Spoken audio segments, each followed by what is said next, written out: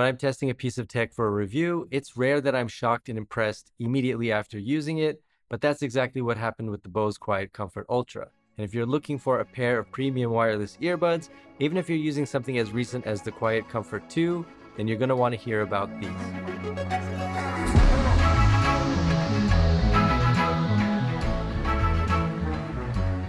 Hi everybody, foXnoMad here, and today I want to help you travel smarter with my review of the Bose QuietComfort Ultra. But first, if you're not already, make sure that you're subscribed to the channel, and let's get started.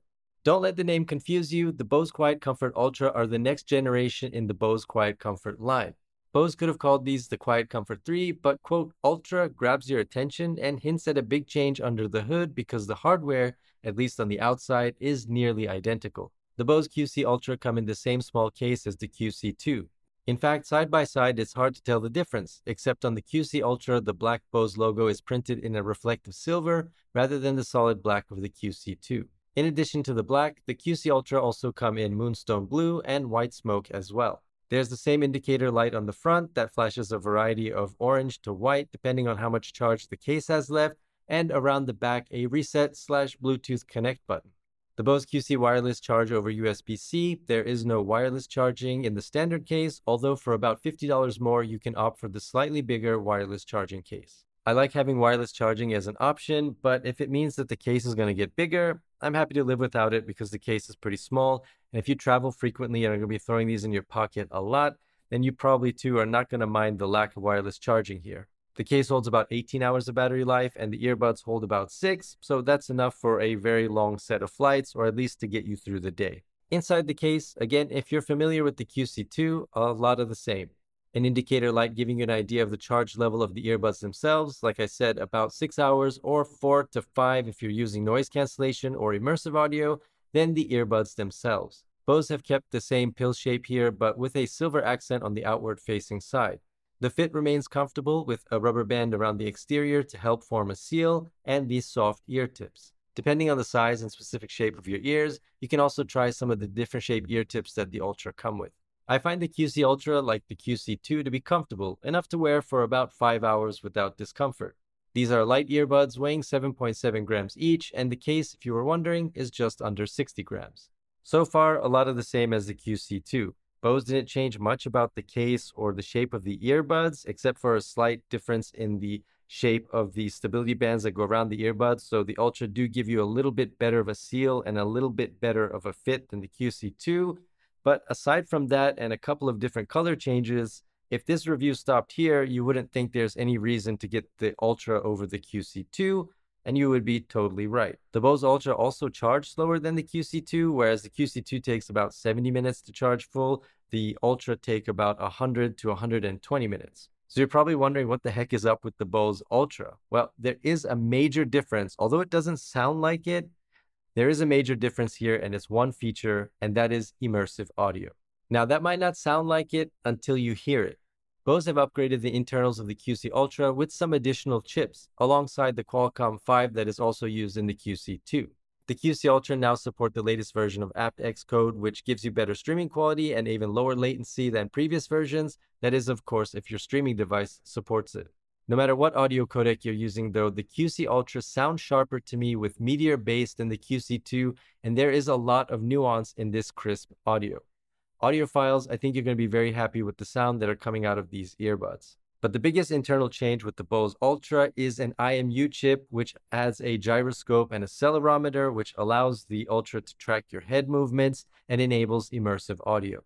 When you're setting up the QC Ultra, it's best to download the Bose Music app. It's not the most useful or user-friendly, but it helps you set up the first connection to your earbuds, keep you up to date with the latest firmware, and configure any custom tapping gestures. By default, swiping up and down on the earbuds will increase or decrease the volume, and a single tap toggles between pause and play, 2 taps skips a track, and 3 goes back a song. Then there's the long press, which toggles between aware mode, where the microphones in the earbuds funnel sound from the outside so you can hear what's going on around you. There's also active cancellation mode and immersive audio mode. Starting with aware mode, it works well and is useful for when you're at an airport or on the subway or walking outside and need to hear what's going on around you.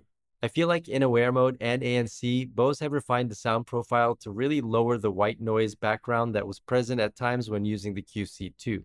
The ANC mode is excellent in the Ultra and does a great job of shutting out sounds from the outside world. If you fly frequently, the Ultra get rid of jet engine noise, crying babies, or just turn any cafe or room in your home into a quiet library. Of all the earbuds I've tested with active noise cancellation, the Bose Ultra are the best, both in terms of how much it's able to cut out noise and sound from the outside, but also how good it makes what you're listening to sound. It does reduce battery life a little bit, although I'm still getting close to 6 hours, so it's not a real big hit, at least in my experience with these earbuds. By the spec sheet, it drops it down to about 5 hours, although, like I said, I'm getting more battery life with my experience using these earbuds. And you can go into the app and you can adjust noise cancellation if you want. But when the noise cancellation is turned all the way up, even just snapping your fingers sounds like a distant, faint sound. The active noise cancellation is really good. But the shock I experienced is when I toggled through aware mode, I got to ANC, and then I did another long press and I got into immersive audio mode. In its default state, immersive audio activates active noise cancellation and adds several layers to your listening experience. Immersive audio is a bit tough to describe, but it's like the difference between listening to an orchestra on good speakers versus being in the concert hall yourself. Using its new motion tracking capabilities, the QC Ultra adjusts the sound based on where your head is positioned. Look to the right, and it seems as though the source of the music is shifting. And because of all of these shifts, which happen in real time, it feels as though what you're listening to, and in the case of music especially, is coming from all around you. When I was first testing the QC Ultra and I had it connected to my laptop, I couldn't tell if the earbuds were actually working. The sound was so realistic. I thought the music I was listening to was playing from my laptop itself and not the earbuds. Then after I verified I was listening to the earbuds, I thought my phone wasn't working because I tried to play something from here. I didn't have my earbuds connected, but I could not hear the music coming from my phone speakers. The active noise cancellation of the Ultra are just that good.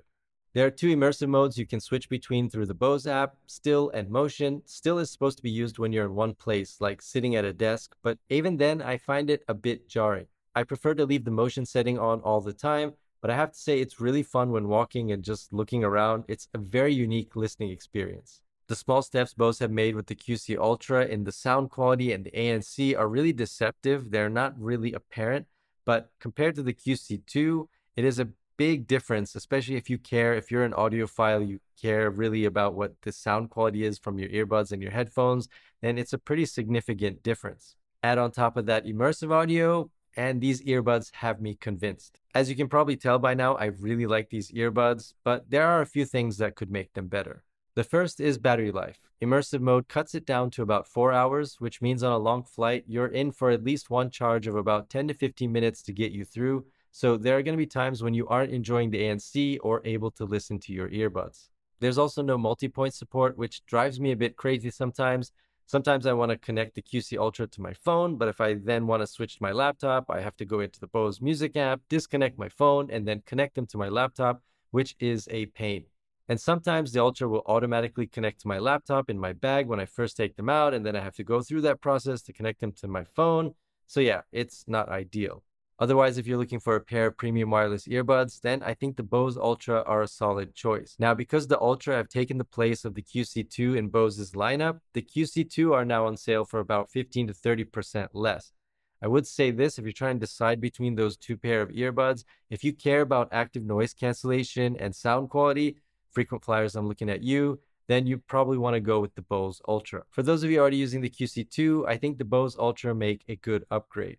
It's more of a nice to have recommendation rather than a must have recommendation, but especially if you can sell your QC2, for example, then I think you're going to be really impressed with what the Ultra have to offer. For those of you in the upgrade camp, also keep in mind that the next version of these earbuds might include multipoint. We still are waiting for multipoint support now. These are 3 versions in, but the next version might support that. You might get longer battery life, and Bose has seemed to increase the frequency at which they're putting out updates to this QuietComfort line. So you might see another pair of these earbuds in a year or 18 months or so. So if you're already using a pair of premium earbuds, if you're already on the QC2 and you don't really feel like upgrading or you don't want to spend the money on an upgrade, it's also worth considering that the next version might be better and you might just want to skip the Ultra. Lastly, immersive audio, like Apple's spatial audio, isn't an important feature consistently for everybody. Personally, for me, I can put up with the lack of multi-point support and the lackluster battery life because I value sound quality and active noise cancellation. You'll find other earbuds with good sound quality, not as good, but good sound quality, or